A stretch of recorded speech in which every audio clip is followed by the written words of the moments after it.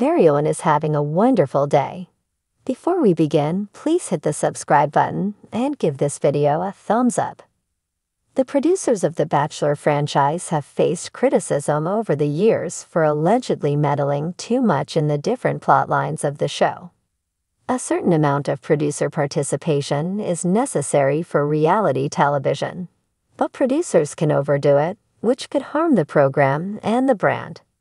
There have been 9 seasons of Bachelor in Paradise, 28 seasons of The Bachelor, 21 seasons of The Bachelorette, and numerous seasons of other franchise series, such as The Golden Bachelor and The Golden Bachelorette, since the franchise's beginning. Producers have come under fire for allegedly prioritizing the show over the requirements of its competitors with each new season. Many believe it is unjust for producers to force storylines or relationships that wouldn't have developed naturally. The Bachelor franchise viewers legitimately want to witness compelling plots involving intriguing people falling in love, but they also want natural narratives. Nobody wants to believe that the romantic relationships they are witnessing blossom are the result of all-powerful producers manipulating the candidates' outcomes.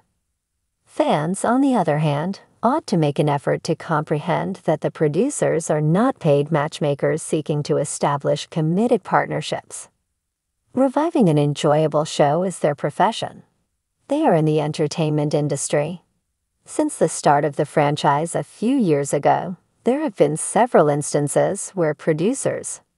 Some of the conflict in the Bachelor franchise episodes might seem forced, despite the fact that they are frequently really entertaining.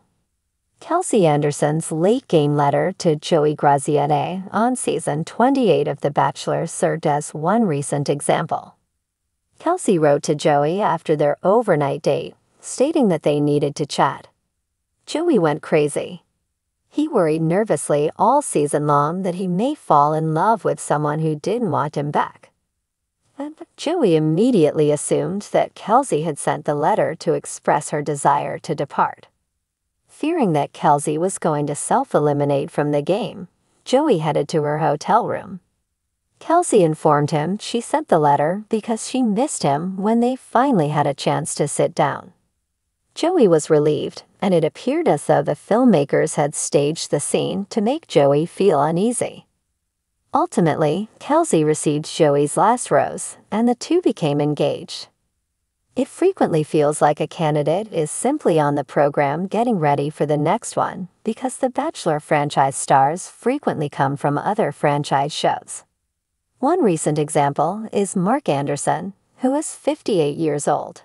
During the hometown episode of The Bachelor season 28, Mark made his franchise debut when his daughter, Kelsey, brought Joey home to meet her father and their family.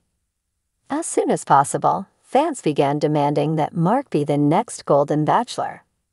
Instead, when he was chosen to compete on season 1 of The Golden Bachelorette, it was assumed that he was simply there to compete for the title of The Golden Bachelor.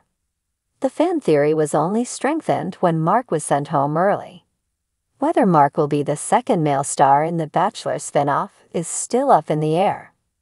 Emotionally influencing the candidates is another way that producers on the Bachelor franchise shows can become overly engaged. People must realize that the producers of any show have complete control over the cast. Their phones are confiscated, they are cut off from friends and relatives, and they are unable to access the outside world, or even the internet. Consider the letter that Kelsey wrote to Joey, which was previously stated. Instead of saying, "I miss you," the note said, "We need to chat." The phrase "we need to talk" is among the most frightening in the English language, as everyone is aware, especially when your significant other uses it. The producers may have encouraged Kelsey to use the scarier language, or she may have just sat down and composed the most inflammatory thing she could think of. Relationships on The Bachelor that turn out to be fake might also result from blatant production participation. Since these relationships are wholly produced as entertainment products, they have little hope in the real world. The most recent example that immediately comes to me is the foolish union of Theresa Nist, 70, and Jerry Turner, 72, on season 1 of The Golden Bachelor. At the end of season 1 of The Golden Bachelor, and they were married in a grandiose ceremony a few weeks later. It became evident that the relationship was a front when the marriage disintegrated 3 months later. The wedding appeared to be a total ratings grab because of the divorce. It hurt the brand, regardless of whether it was caused by producers or developed naturally.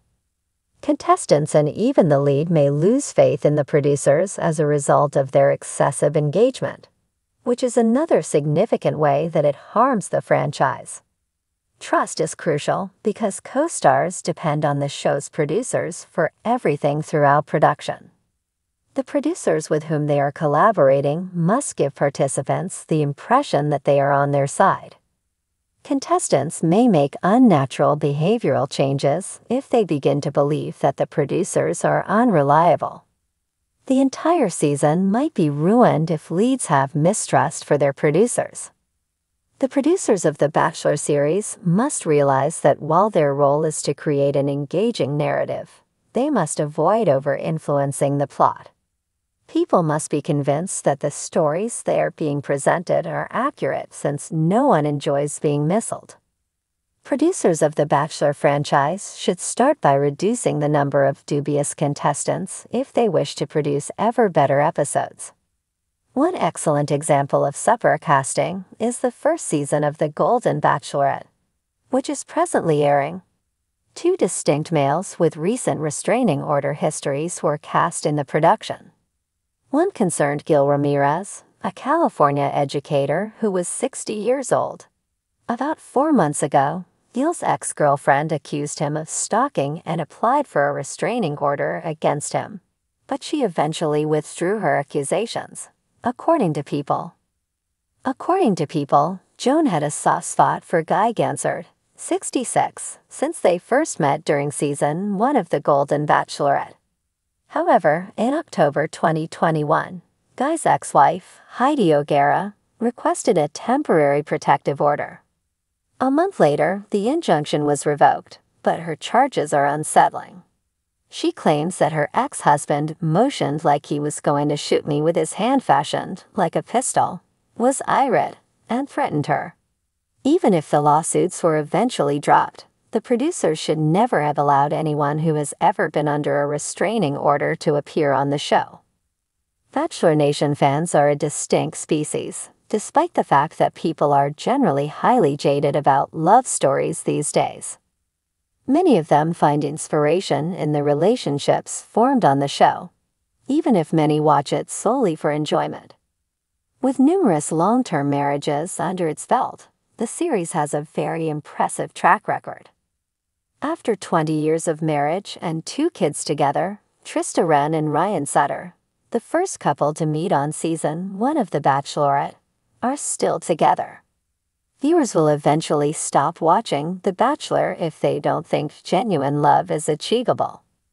In the end, they must maintain their belief that genuine love may be found on the program, even when the drama between competitors may temporarily stop the bleeding.